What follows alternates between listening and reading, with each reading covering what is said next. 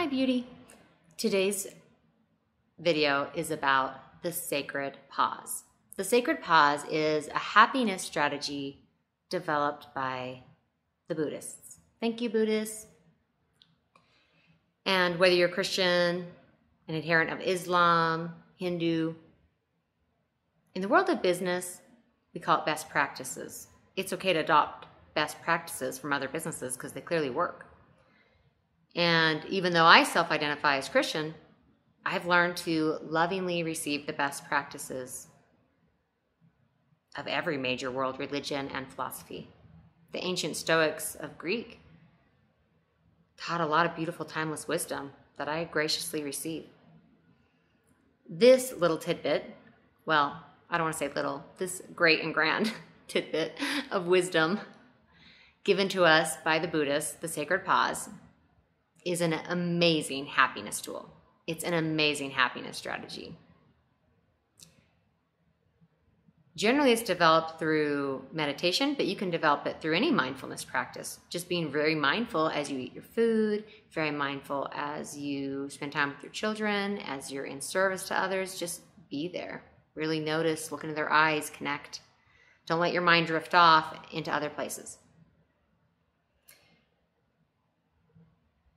And the purpose of the sacred pause is to give yourself the gift, the ability to question your own thoughts. Because when you're not fully aware of your mind, you think you are the mind. You think you are these thoughts. You get so lost in them that there's no separation between what you're thinking about and who you are.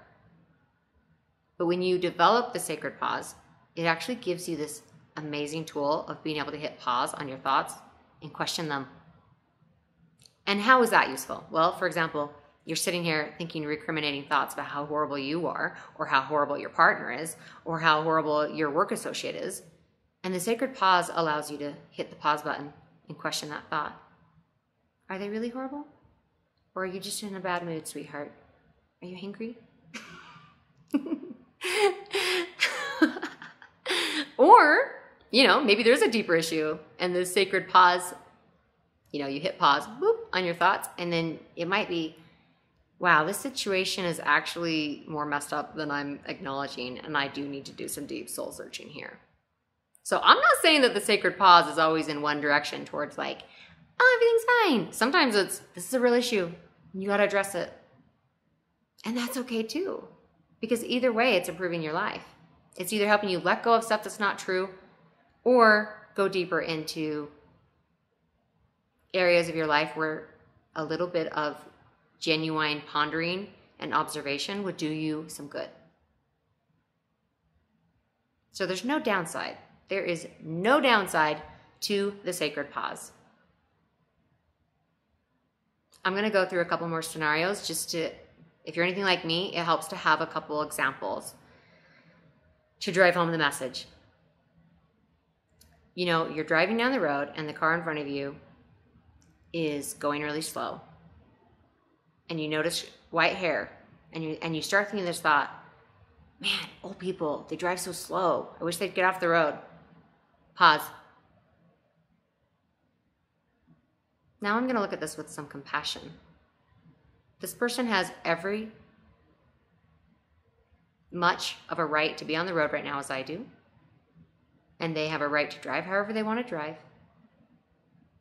And when you get older, your reflexes get a little slower, and it's wise to drive a little slower to give yourself more time. And I'm going to be there one day.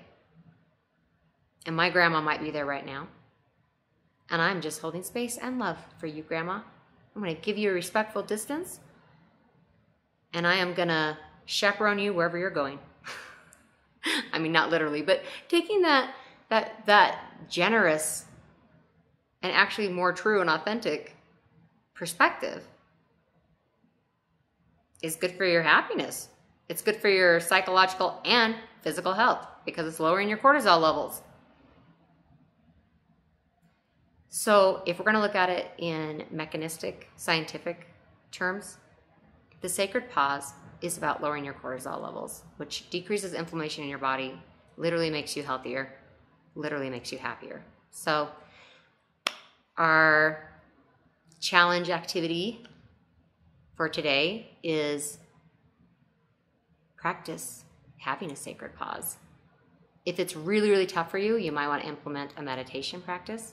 There's great apps out there like Insight Timer or Calm app that can teach you the basics of meditation. You don't even have to do meditation. I mean, I think it helps, but just being very mindful can be its own meditation practice. So that's our assignment today. Just be really present in the moment. Pay attention to your thoughts. Hit pause. Right now, conceptually create a pause button in your mind. Just decide it's there and it's there. And get really good at hitting the pause button. Beep. And questioning the thought. Especially if it's a thought that's hurting you or wishing ill towards yourself or others. Especially if it's a shaming, negative, hateful, hurtful thought. Hit pause. Beep. And rethink that thought. Love you.